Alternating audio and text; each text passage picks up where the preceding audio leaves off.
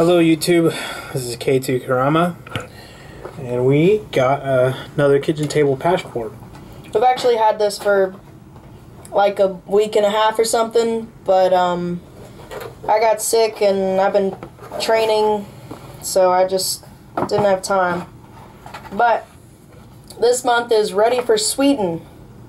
Cool. And just so you guys know, because I told you I'd keep you updated if you're, watching this channel a lot, we didn't try one of the table passports, but we did try one of the raw spice bar boxes, and we did the jerk Jamaican fish tacos, and it was spicy. Yeah. It was good. I really liked it.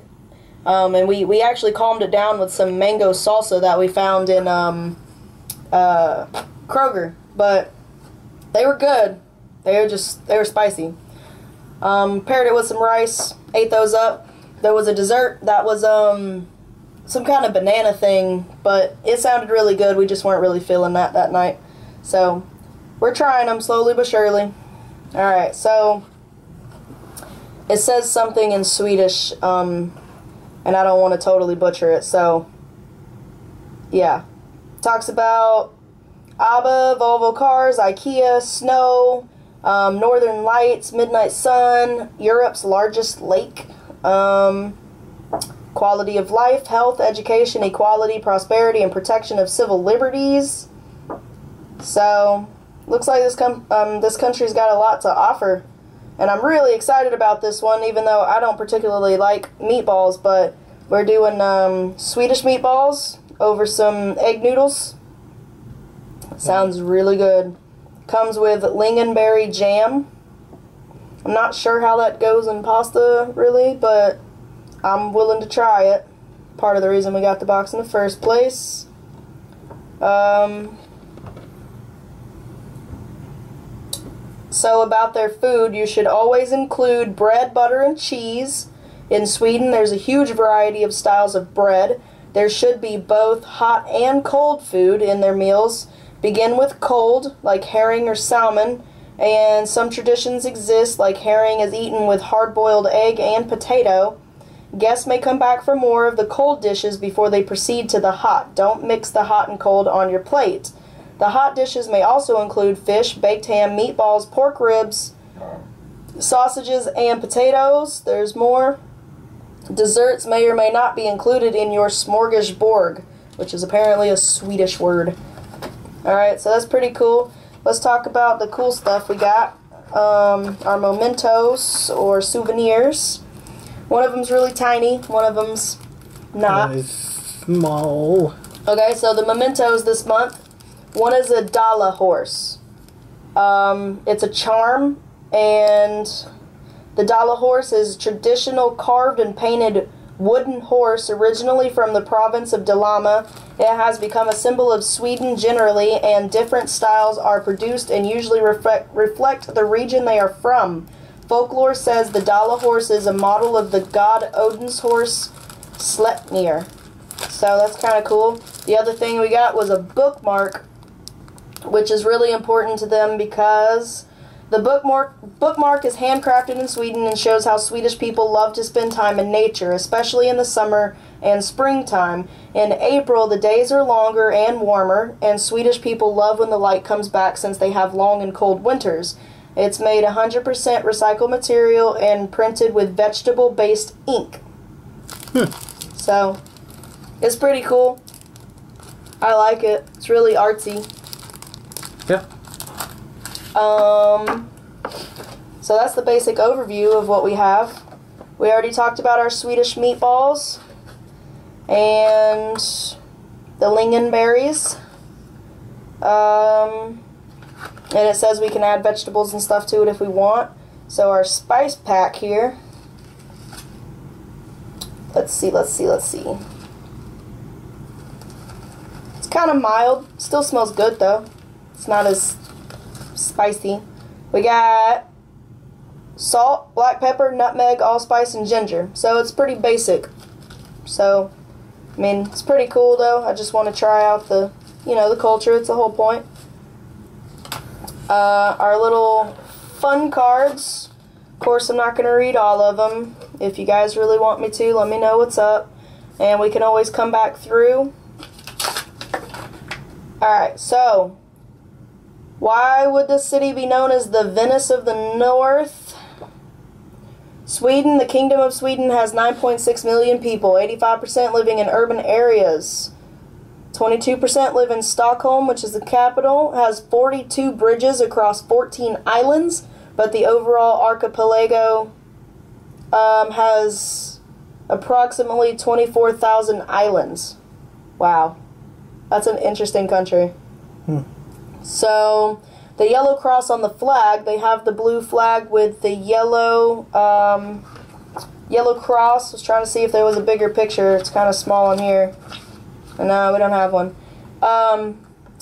It says, represents a gold cross in the sky seen by an ancient king.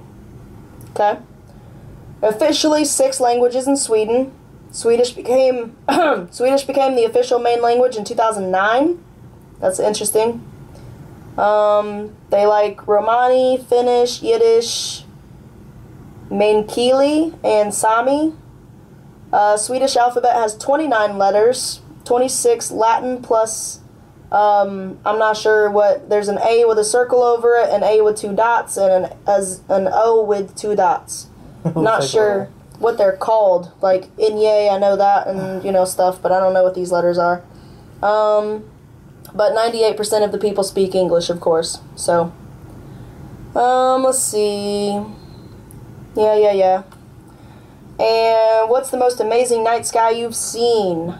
Alright, so northern Sweden. Apparently Lapland is the far northwest part of Sweden and is said to be the home of Santa Claus. Northern lights appear during September through March and are gorgeous. Vegetarianism is rare in the far north because there's not enough vegetables or grains to eat. It's cold and dark there.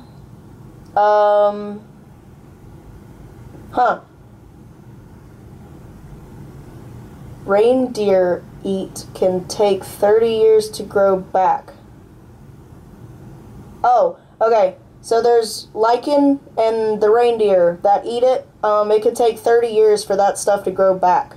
The dwarf willow tree, only a few inches tall, could be over 100 years old. So they just don't have the environment that they need to grow.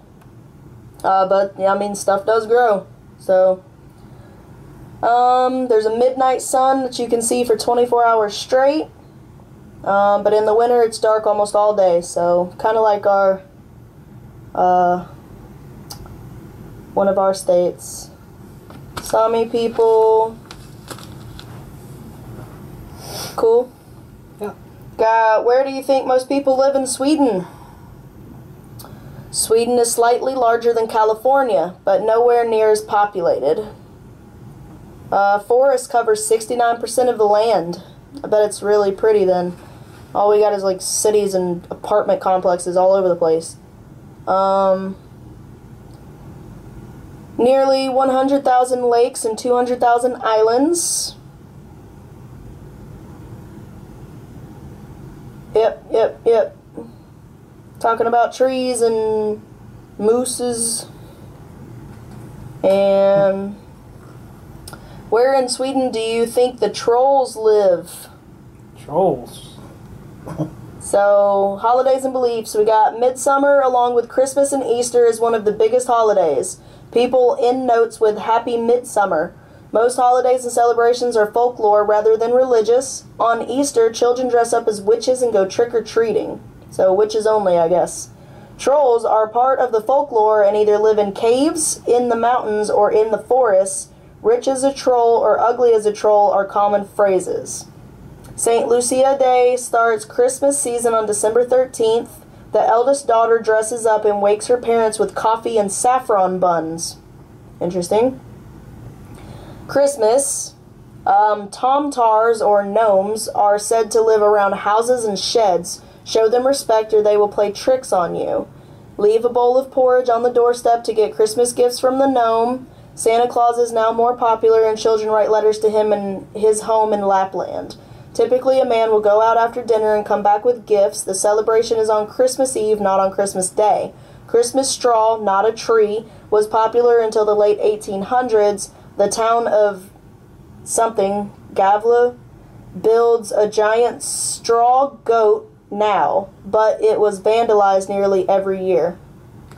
Huh. That's my favorite card. I like that one. So, what do they all have in common, it says? We got some pictures of IKEA, Metallica, Superman, and Elvis. The gap between the richest and the poorest people is one of the smallest in the world. Healthcare, education, social programs are universal and comprehensive. Employers are required to provide free massages. Parents get 480 days of paid parental leave, with 2 months reserved for the father, and they are considering a third month in 2016. Leave is paid at 80% of salary. Leave can be taken any time until the child's 8th birthday. Daycare costs are based on income and have a maximum about 1/10 the cost of the U.S. The culture, Sweden is number 4th on the list of global well-being happiest countries in the world. The U.S. is number 23.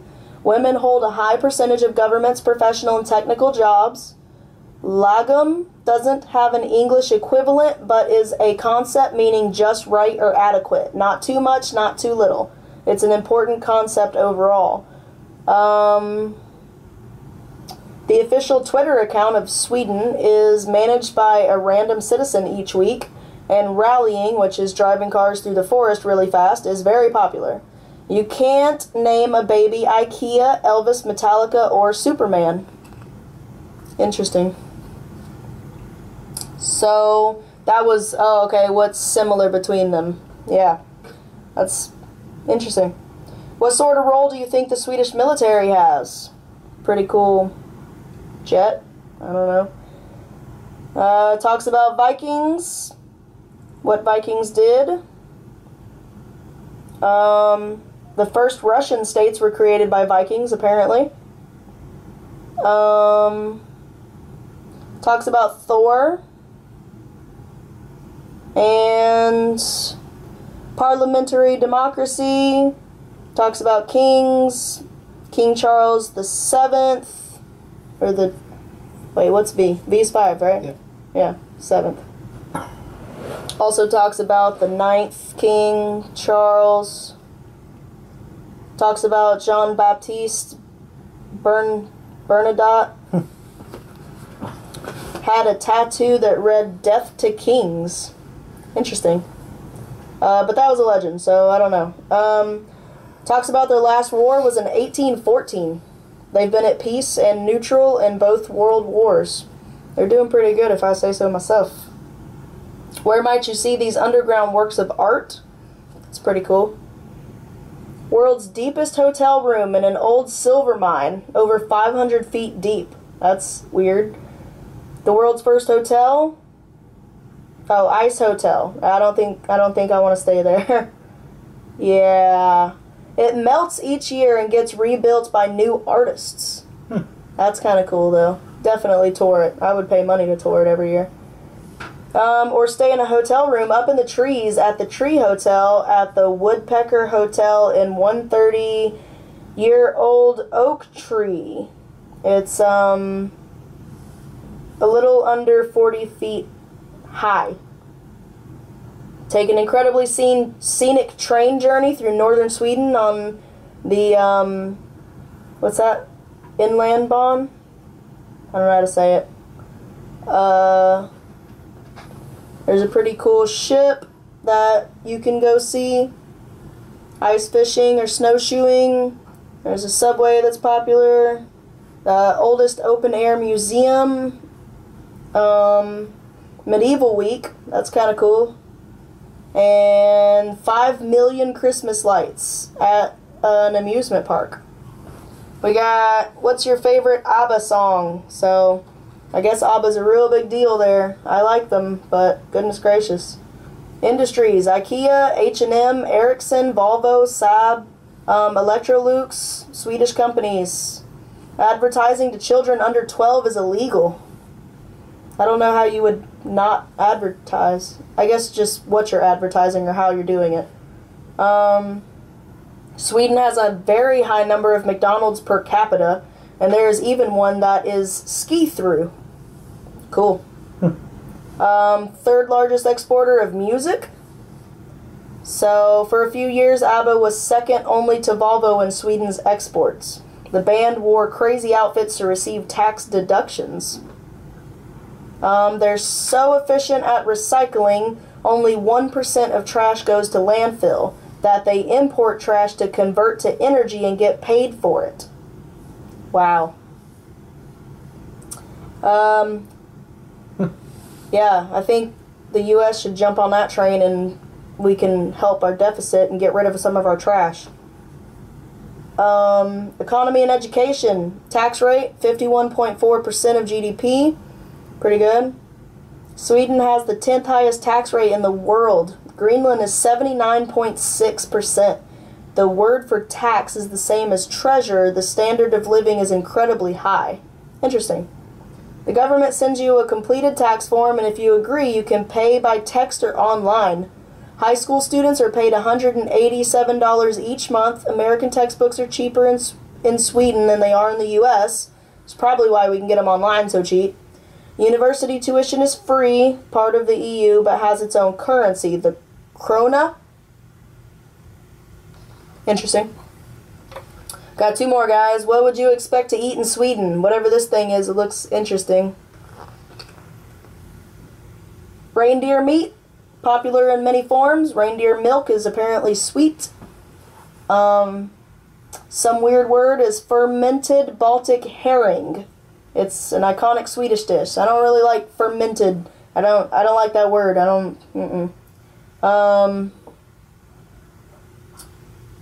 Yeah, for this exact reason. Fermenting is done in tins, and they have to be opened outdoors because the smell is so strong.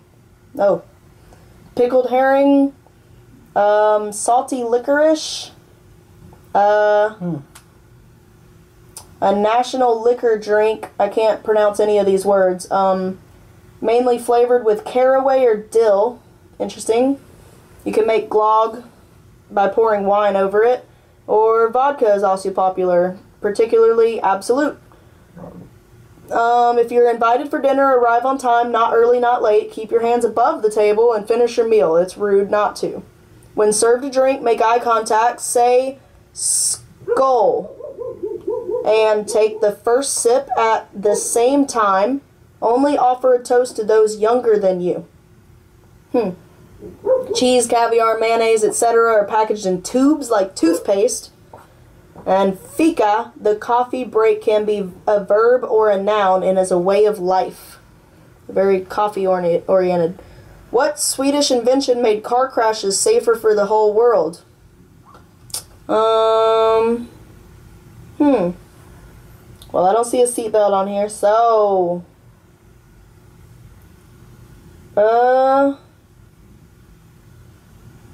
Let's see. Oh, okay. The 3-point seatbelt was invented by Volvo in 1959, and they made the design patent open and free in the interest of safety. I should have known that.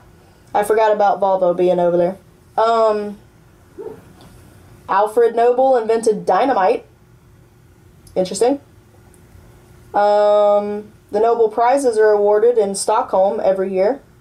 Spotify, Skype, Minecraft, and Candy Crush were all created by Swedish people. Pacemaker, safety match, and adjustable wrench are Swedish inventions. Sweden ranks second in the Global Innovation Index.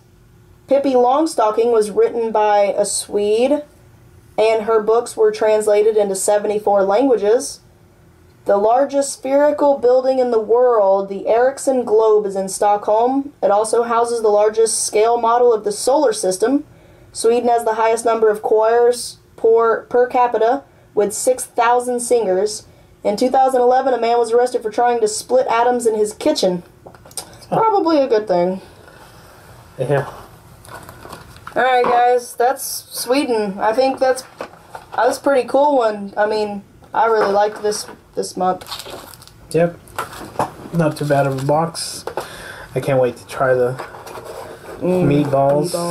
So that's it for this. Like, comment, and subscribe. All that good stuff. And we will see you next time.